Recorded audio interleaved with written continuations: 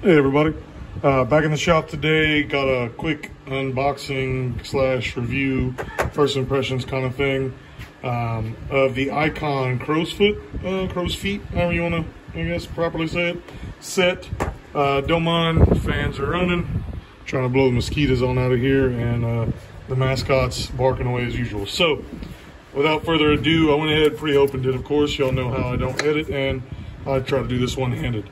But the other day, and I say the other day, probably like 3 weeks ago, I picked up the metric set of these and the metric stubby wrenches as well, which I haven't put that review up, but I probably will after this.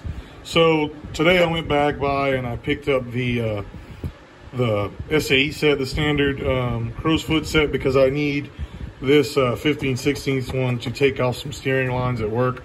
So before I haul it off to the day job, I wanted to bring it in my shop and show you what it looks like and what's in it. So what we got here: 3/8 drive, 3/8, 7/16, ½ inch, 9/16, 5/8, 11/16, 3/4. And just a side note, usually this is where everything stops. Most other sets, your Pittsburgh sets, even some of the Snap sets, they're just 3/8 to 3/4. What I love so far, the biggest pro to this and why I went with the Icon, not just because I'm actually becoming a very big fan of the name, but it's because I get the 13/16, the 7/8, the 15/16, and the 1 inch, which is usually hard to get. They don't skip sizes. That's kind of their claim to fame and their lifetime guarantee. And I'm pretty doggone happy. This clocked in at $65 with tax and everything out the door at my local Harbor Freight.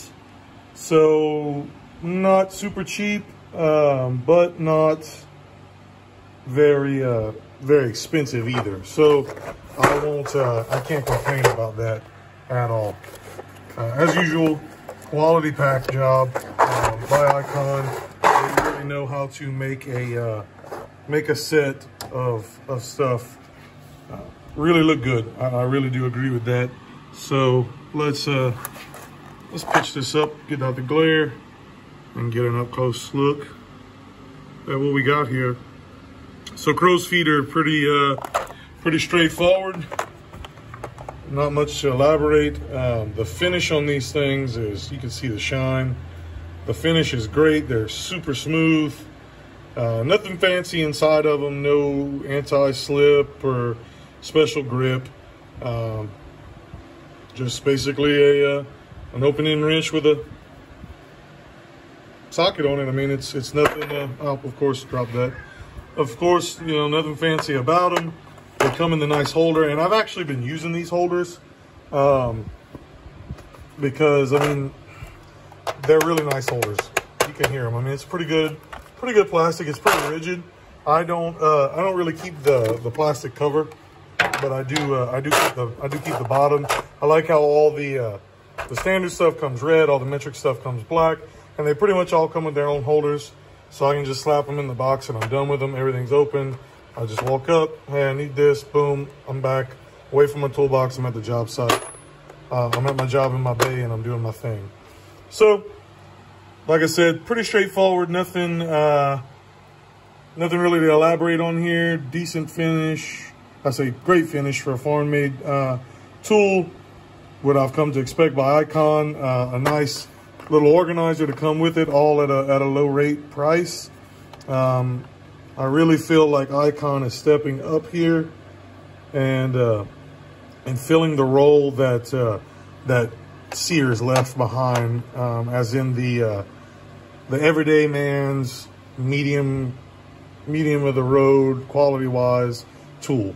The only thing that's downside to them, they're not made in the States, but time has moved on. Things are very expensive to produce in the States, rightfully so, because of the wages required to live here for the workers and the health care and everything else that has to be provided.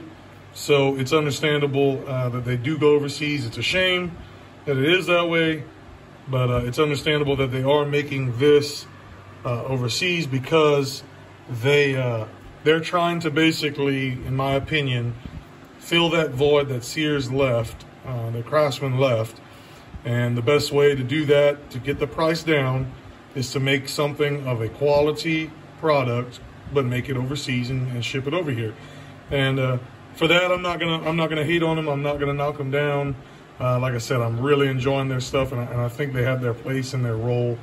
And especially when it comes to stubbies, stubby wrenches, crow's feet, things of that nature, stuff that you're gonna use 4, 5, 6 times a year. I mean, I'm gonna use this maybe 6, 7 times a year on average, and I'm a professional mechanic. So a homeowner is not gonna use these very often at all.